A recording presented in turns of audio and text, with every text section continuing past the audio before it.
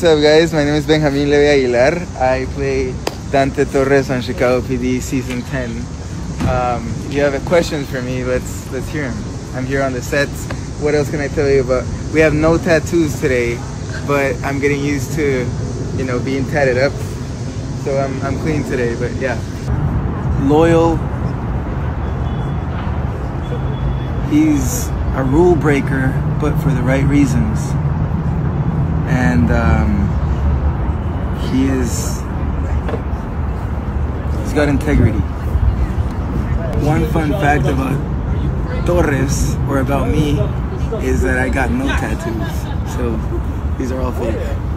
And we have really good makeup artists that make them look real, and I'm learning the art of patience, because it takes us a while to get them on, take them off every day, but we all believe that it's a very big part of his heart that he kind of literally wears on his sleeve, and it's part of his background and his story.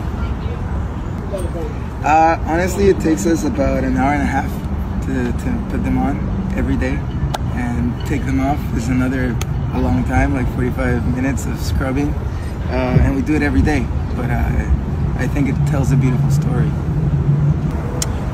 The food is my favorite thing. Also, it's the most beautiful city in the United States that I've been on. Absolutely.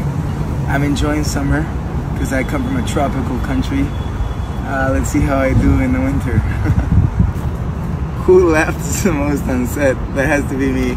I think I can confidently say I break the record because I'm always laughing. I don't know why.